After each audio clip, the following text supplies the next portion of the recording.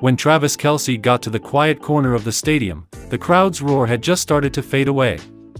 Instead of the normal post-game energy, he felt nervous.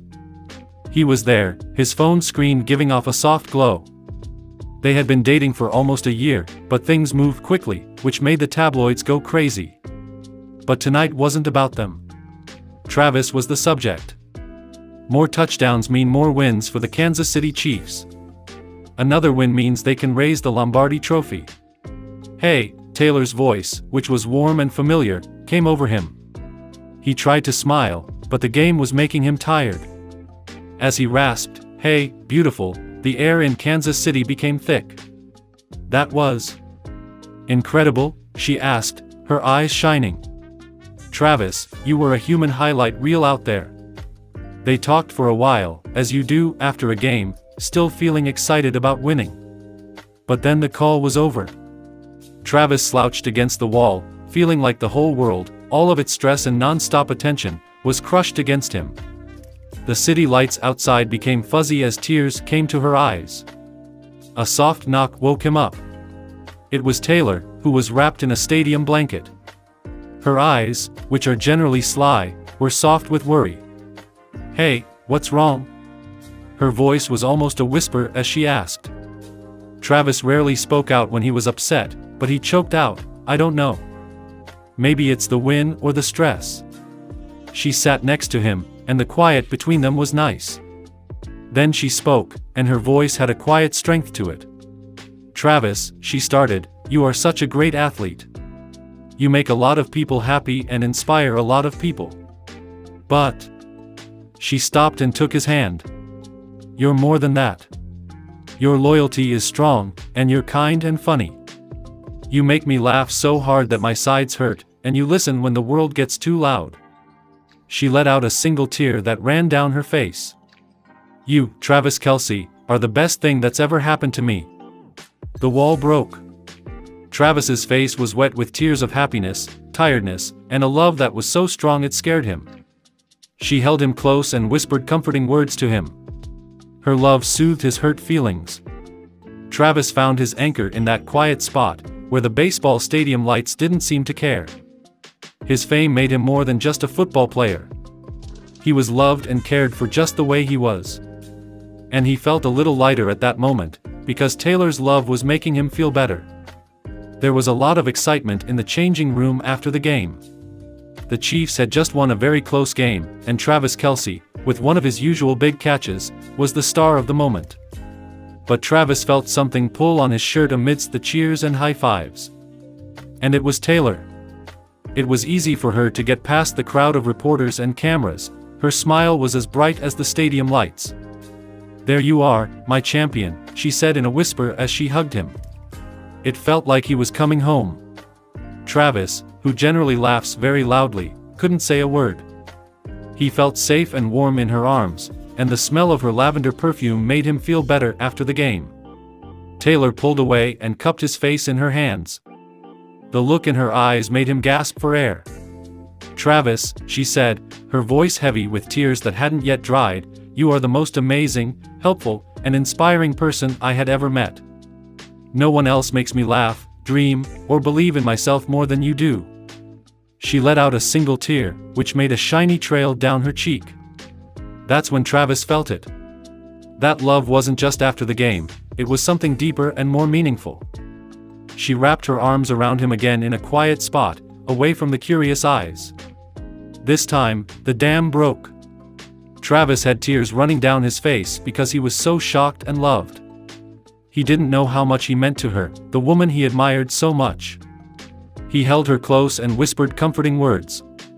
He felt a strange kind of weakness grow in his chest.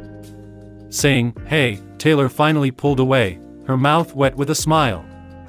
"We're supposed to be the tough ones, right?" Travis laughed and wiped his tears away. He said, "Maybe," but his voice was rough. "But sometimes, even the toughest need reminding just how lucky they are." He grabbed her hand and looked into her eyes. With tears in his eyes, he told her, "You're the best thing that ever happened to me too. You make me a better person on and off the field." Even though the crowd was loud and happy, they found a moment of pure, unadulterated love in that quiet nook. A famous athlete and a famous musician fell in love in a way that went beyond fame and expectations. Their story shows that sometimes the best wins happen off the field, in the quiet moments spent with the person you love. The dressing room was full of the usual mix of happy and tired people after a game. The Chiefs had just won a very close game, and star tight end Travis Kelce was the hero of the moment. But he didn't have the usual smile on his face. The feeling of winning was still fresh in his mind as he slouched on a bench. It rang, and when he looked down at the screen, he saw Taylor's name flash. It made him feel good. They had been dating for a year, and even though the media was always looking at them, the relationship was going strong. "Hey, you okay?" he asked in a rough voice. When Taylor said, "Oh, Trav," her normally clear voice got heavy with emotion. I had to tell you something." Travis got ready for his biggest fan to give him the usual post-game talk. What happened next, though, caught him off guard. With a sob in her throat, Taylor said, "You are the best thing that has ever happened to me." Those words hit Travis like a ton of rocks.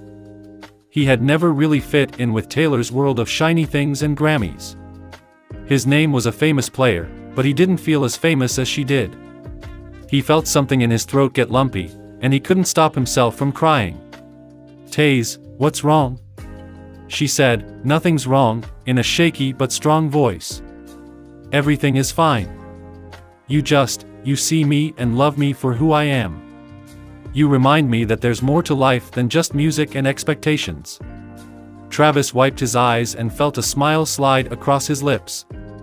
"I just try to make you laugh, keep you grounded." "You do that," Taylor said with a laugh, showing a bit of her normal lightness again. "But you also push me and encourage me. Like you do on the field, you make me want to be brave and go after what I want." There was silence between them, a safe space full of feelings that were not spoken. At last, Travis spoke up. His voice was thick with increased confidence. "You know, you're pretty darn amazing yourself, Taylor Swift." The phone was filled with real, warm laughter. "Yes, Travis Kelce. The same goes for you." Travis hung up, and a smile finally broke out on his face. He turned to look around the locker room. The cheers and friendly banter were no longer just a faraway sound.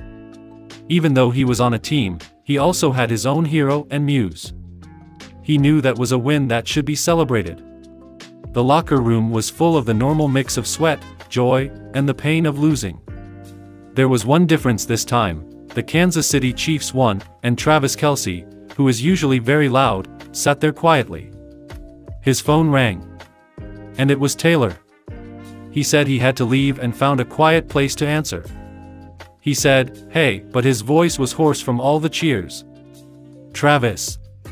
His ear was filled with Taylor's voice, which was a melody even though the link was bad. "You were wonderful. Like, actually jumping over defenders, that's amazing." Kelce pulled his lips together in a sheepish grin. "Just doing my job, Tay." For a beat, there was quiet.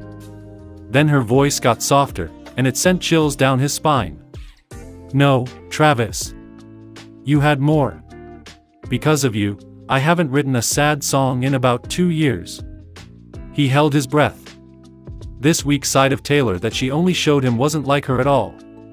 "Really?" she said, "Really," and a laugh caught in her throat.